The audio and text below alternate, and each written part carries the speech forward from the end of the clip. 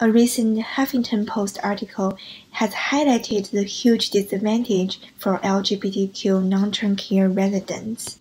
In this article, you will learn about Leslie Lee Kim, as shown in the picture on the left side of the screen, and her experience of visiting her beloved friend of Roberts, as shown in the picture on the right side of the screen, who unfortunately passed away during the pandemic in June 2020. In this interview, she shared her experience and difficulties in contacting and visiting her beloved friend Roberts during COVID-19 due to the visiting constraints in care facilities, the invisibility of his death among the care facility staff, and the delayed notification of his death to his chosen family members. Instead of retelling their stories, I encourage you to take a look at the article, search for Lee Kim's online interviews. Instead, as a sociologist, I want to highlight and have a deeper conversations about the 3 factors that leaving LGBTQ older adults more vulnerable during COVID-19. Those 3 factors are social isolation of LGBTQ older adults, pre-existing health disparities, often as a result of cumulative discrimination, and the lack of recognition of the chosen family. First, isolation. Even before the pandemic, studies showed that LGBTQ older people were already twice as likely as their cisgender heterosexual counterparts to live alone. Further, LGBTQ older adults report higher rates of loneliness, isolation, and depression in comparison to their cisgender heterosexual counterpart. It is unknown to what degree that these conditions may be magnified by social or physical distancing policies. Additionally, shelter-in-place quarantine rules, the closure of community spaces, and the visiting constraints in long-term care facilities make it even harder for LGBTQ older people to get connected, find, or provide mutual support. Heartbreakingly, according to the LGBTQ older people and COVID-19 Addressing Higher Risk Social Isolation and Discrimination Issue Brief published in 2020 May, almost a quarter of LGBTQ older people have no one to call in case of an emergency. Moreover, the Canadian report in 2018 shows that the need to conceal their sexual orientations, the fear of discriminations, and the homophobic, transphobic culture within some of the caregiving conditions, limited social interactions, or loss of social network are all risk factors associated with a higher degree of LGBTQ seniors' isolation. It's important to notice that in this report, it does not have data on the number of Canadians aged 65 or older who identify as LGBTQ. The next factor is the pre-existing health disparities. A study by the Center for American Progress found that, quote, 65% LGBTQ older people reported having pre-existing conditions such as diabetes, asthma, heart disease, or HIV, compared to 51% of the U.S. population. Research also suggests that there is a general, long-standing distrust of and reluctance to access healthcare among LGBTQ groups. This kind of distrust and reluctance can be accentuated as the course of aging, in part due to the cumulative discrimination over the years. Last but not the least, we have to recognize that LGBTQ communities are not a homogeneous community. Transgender individuals often face unique challenges in accessing healthcare resources to meet their unique health needs. Given their invisibility in the healthcare system, the continuing misgendering practices and transphobic culture among the health providers. Lastly, I want to talk about the importance of chosen family in caretaking LGBTQ older adults. Here I borrow the definition of a U.S. nationwide survey of LGBTQ older adults as a group of people to whom you are emotionally close and considered family, even though you are not biologically or legally related. Chosen family provides significant source of informal care for LGBTQ older adults. This is different from the experience of general population, where informal elder care is obligated by younger relatives or adult daughters. Non-relative only perform 40% of elder care according to the study LGBT older adults, chosen family, and caregiving. In the LGBTQ community, however, older adults rely predominantly on each other for informal, emotional, financial, and physical support. Relatives only provide 11% of all care, and nearly two-thirds of LGBTQ older adults who aged between 45 and 64 reported they had a chosen family.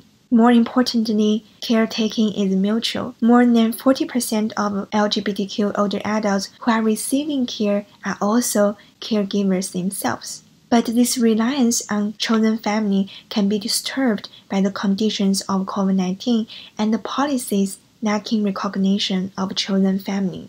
This is an excerpt from the article I just mentioned, published in Huffington Post. Here, Nick Kim provided us with colloquial evidence showing how the measures imposed by the pandemic can, quote, took away his social life, unquote. The excerpt that I just showed also highlights the lack of social and legal recognition of the chosen family standing can put LGBTQ older adults at a disadvantaged position and has serious consequences for their caretaking and living experience.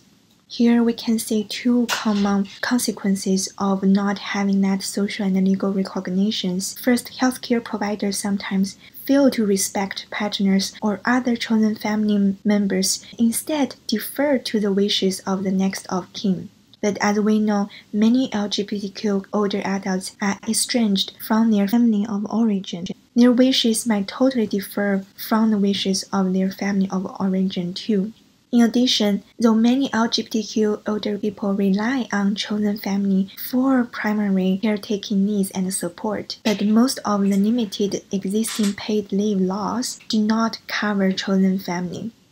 This means that the chosen family and friends who will not be able to take time away from work in order to take care of their older friends, share health insurance plans, or make medical decisions for one another because they do not have the legal recognition. As you can see, this is a complex and ongoing, perhaps exacerbated issues because of COVID-19 among the LGBTQ communities. But we do know that we need more policies that guarantee the equity on the basis of sexual orientation, gender identity, gender expression, and the comprehensive anti-discrimination protections, cultural competency training in the healthcare facility context. Activists also call for legal reforms in recognizing the chosen family and diverse family forms, which we will talk more in future module. Finally, I want to draw your attention into the long-term care structure, which we briefly touch upon in the next topic. According to a most recent report, the Royal Society of Canada, Canada's response to COVID-19 has also exposed, quote, long-standing, widespread, and pervasive deficiencies in the long-term care sector, unquote. The proportion of total control COVID-19 deaths nursing home in Canada is 81% compared to 28% in Australia, 31% in the US, and 66% in Spain. For more details on the challenges facing nursing homes and what we can do better, please check out the bonus material for the full report. While you are going to the main lecture today, I want to focus on the concept of long-term care as a private trouble. While hospitals and physicians' care is regarded as a public issue and covered under the Canada Health Act, long-term care remains outside university insured health services that is protected by the Canada Health Act. Like family and child care that are often regarded as a private trouble, the provision of care in later life is also primarily regarded as a private trouble. The care facilities receive only by basic minimum provincial subsidy. In later life, families and caretakers often are left to their own devices to find and fund care for their elderly. With the privatization of healthcare in Canada, socioeconomic status disadvantaged families might face even greater challenges to afford care for their elderly. Yet, privatization is an insidious force in healthcare in Canada. Even during COVID-19, we can see how government initiatives are still pushing ahead with their new homes and community care legislations. According to the Ontario Health Coalition, the legislation will further enable the privatization of home care and remove the existing preventions of public control and accountability. We know that research had already shown that for-profit healthcare is more expensive and often of lower quality than non-for-profit or government care. Additionally, while healthcare is being privatized and professionalized, we might neglect the emotional support that the older people need, as well as their limited social capital, including informal support from their friends and family, formal social ties with volunteers and communities. Lastly, please pay attention to the privatization of home care is often compounded with the exploitative practices of labor, which is often gendered, unpaid, undervalued, marginalized, casualized, highly racialized. Due to time constraints, we won't be able to fully investigate the complexity of organization and conditions of home care here. However, I hope this serves as a start for you to use sociological imagination to analyze the long-term care as a public and institutional crisis beyond COVID-19. Essentially, the conditions of work are the conditions of care.